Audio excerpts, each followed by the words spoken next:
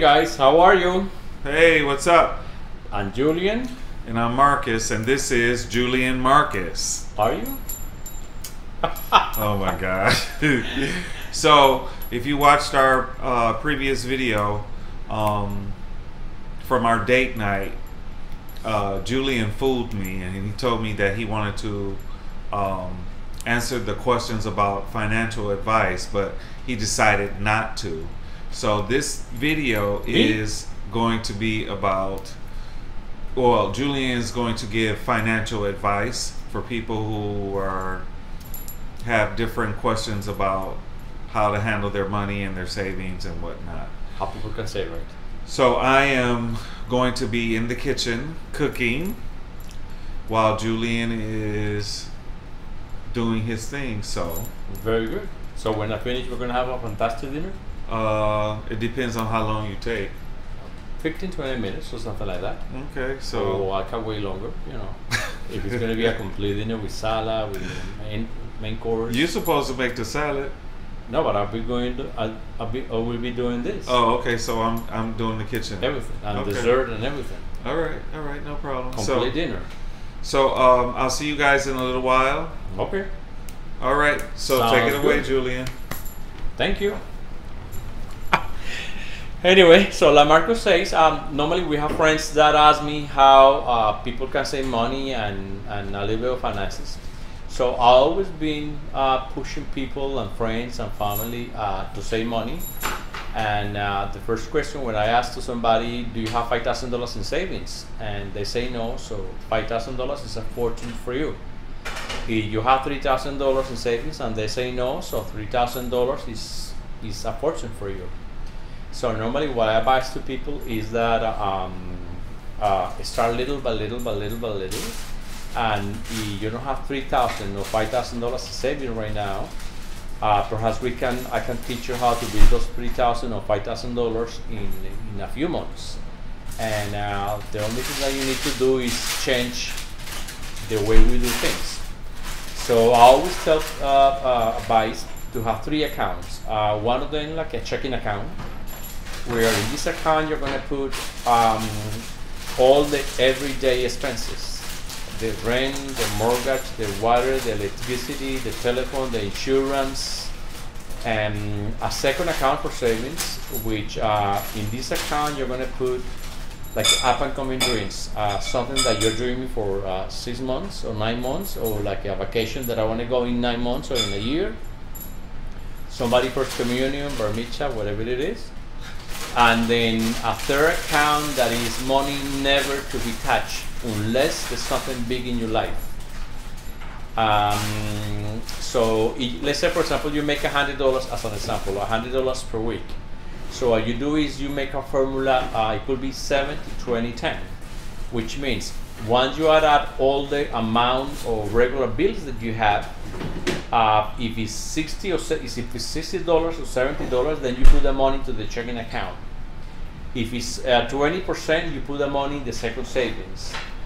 This is money for a birthday party that you're going to do in 9 months, for a trip, for a surgery or something like that. And the remainder, the 10%, is for the third account that hopefully you don't get to touch the money for years, unless you're going to buy a house. If you do, that third account can work as a retirement account in 30, 40, 50 years. That money also can work if you don't own a house or a property, then that could be the 10% or the 20% to buy a property. And if none of those are applicable to you, then that will be a second retirement income when you retire. Little by little by little, between 20, 30, 40 years, that's going to go. The second account, which is the savings, like I would say, is like a second biggest percentage.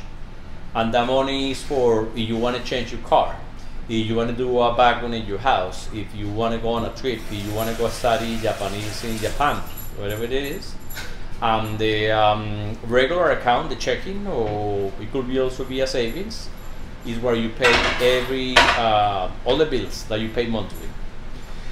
So let's go to the savings anyway. So the way you save money is you do not only save money when you save, but you also save money when you do not spend it. So let's say, for example, you go to Starbucks every week, 5 days per week, and every day you're spending $5. So in 5 days, that's going to be $25. In a month, it's going to be $100. In a year, it's going to be $1,200. If you stop doing that. Let's say, for example, you buy lunch in the street, and you buy a very inexpensive lunch at $10 per day. In 5 days, that's $50. In a month, that's going to be $200. In a year, that's going to be $2,400. So right then and there, you already have the $3,000 we were talking about before. Things like this. It's not that you, like if there's a day that you had to buy lunch, of course. I mean, we are not active in this matter most of the time. But what we want to do is push ourselves to always take lunch to work, push ourselves to get the coffee from the house to avoid those expenses. Let's say, for example, you're going to a gym, and a gym membership right now costs $140, $150. If you have a gym in the house or in a building, like it happens to be the building where I live, then you're saving $150 per month. Let's say you wash your car twice per month, washing your house. By doing so, you're saving, wash your car costs $20, $25 or $30. If you do that, then it's going to be $50 per month, which is going to be $600, $300 per year. Another way to do savings is call your telephone company, and like what I did this week, for example, on Saturday, I called AT&T and they lowered my bill for $25, which is a lot. I mean, it's a lot. Not only that, they gave me two phones, a very good price, $100 per phone, and with double the memory that I have. So in my savings, which is going to be $25, so in a year it's going to be $300. So there's a lot of changes that you do. Let's say you health insurance. If you are a very healthy person, you might not see the doctor a lot per year. So if that's your case, then you better pay a premium that is less expensive. That when you go to a doctor, you're going to have a higher copayment. But if you're healthy, then you don't have a lot of copayments because you're not going to see the doctor normally per year. But if you are a person that needs to be going to the doctor, then you better pay the higher premium, so you pay less copayments when you do, because at the end of the year that accelerates. Another way to save money is your car insurance. If your car is paid off, you don't have to have the premium insurance. You just might want to have the liability to others and payment for your car. But call your insurance company and they lower the insurance. That could be $200 or $300. I know people that pay for a whole year $400 in insurance, and I know also people that paid $1,200 per every 6 months. So it makes a difference. Also, the credit cards that you have, they give you a lot of perks. For example, there's a card that give you points. There's a card that give you miles. There's another card that give you a 2% credit back into your credit card or whatever you spend. So if you have 2 or 3 credit cards, call the credit cards and lend the perks that they give you. You can be paying something with one credit card and make miles, pay something with another card and make 2% back. So that's also a way to save money. So anyway. And don't spend money if you don't have it. Don't put it on your card. If you don't have the money, don't spend it. Exactly. At the beginning I say this, very important, that you do not only save money when you save it, but when you don't spend it. I have a lot of friends that every time they're going to go to a dinner or a party, oh, let me buy a dress. You don't have to buy a dress. I mean, go to your closet and figure it out what you can mix and match. I mean, what shoes, what dress, and everything like this. Because every day is $70, $150, $200, $50.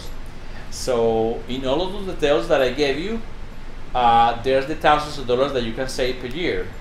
I always ask people, do you have $5,000? And no, I don't. So that's a fortune for you. What about $2,000? No, I don't. That is a fortune for you. Another way also, very important to save money, is buy with coupons. I rarely pay something full retail. And Marcos knows this for a fact. For example, I used to buy chicken breast for 99 cents, boneless, skinless. Not anymore because everything has gotten very expensive. But I buy it with coupon. When it's, for example, right now, $1.99, I go and buy 10 pounds of chicken breast, boneless, skinless, and 10 pounds is $20, and that lasts a whole month. Somebody used to tell me, Julian, then you don't get to eat what you like. Yes, I get to eat what I like. But if I want lobster on Sunday or if I want pork on Saturday, what I do is I take it out on the refrigerator the day before. But I'm paying 50% off. I go with coupons to Walgreens. I go with coupons to CVS, to Publix. Publix have, for example, something that is 2 for 1. So you see a dozen of Coca-Colas, two cans, and 2 deals for $4. Then you're saving 50%, and that's not going to go back. You see salad, so especially meats that are very expensive right now. If you see something at a good price, buy it in advance. I mean, you might have to freeze it. Then you eat something frozen if you don't mind. But when you want that particular meat, then you take it out and then you're eating something at 50%. If you buy it fresh, then you're paying a full price. So as you can see, there's a lot of ideas that you can do to save money, and you just only have to do changes. If you go to the movies every weekend, instead of going to the movies every weekend, go twice, and you're saving 50% of what the ticket costs. There's a lot of ways to save money. Once you start little by little, then you get the rhythm of that, and then it becomes something, a habit for you to save money. Hopefully this helped you, and it's good advices, and somebody can adapt it and save the $3,000 or the $5,000 or the $8,000 that you might or might not have. Anyway, thank you, and talk to you soon. Goodbye, Marcos. See you guys in a little while. Bye-bye, ciao.